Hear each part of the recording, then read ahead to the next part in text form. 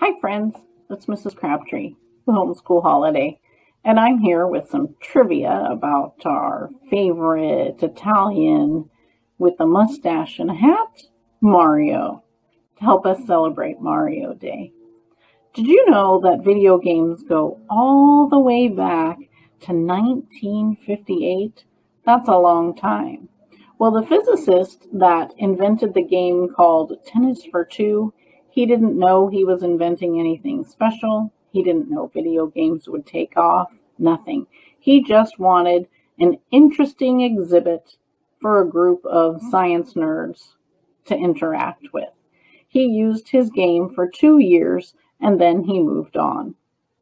Video games didn't get a patent until 1964 when Sanders Associates, they applied for the patent. Magnavox bought the patent, and now we've got video game history. In 1981, a character called Jumpman. This is Mario.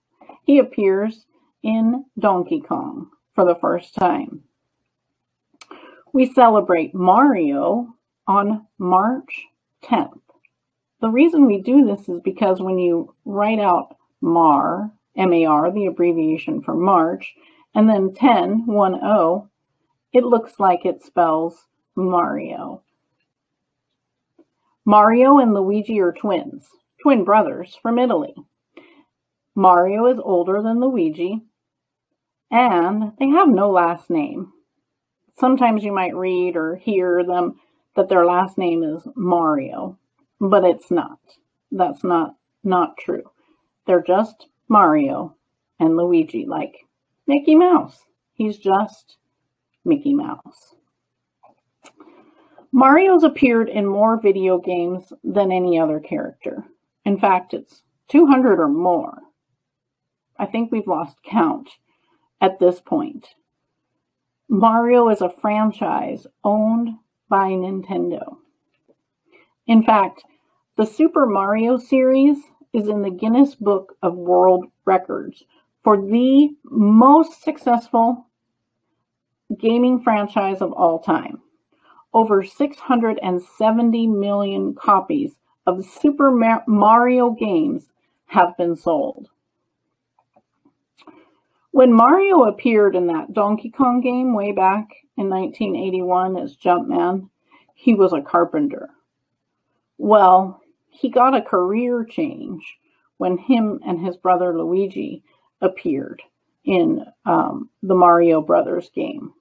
You see, that video game took place in the sewers of New York City, and it made more sense for Mario to be a plumber. The Game Boy title, Super Mario Land, gives Mario a new love interest. Princess Peach is replaced by Princess Daisy. There's a very iconic song, a Mario song. We all know it. We all love it. In fact, that song was #1 on Billboard's top charts for ringtones for 125 weeks. That's pretty amazing. The name of that is called Ground Theme. All right, there you have it.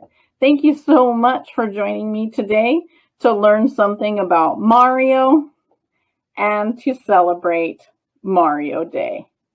I hope you'll join us again for another homeschool holiday, because there's always something to celebrate.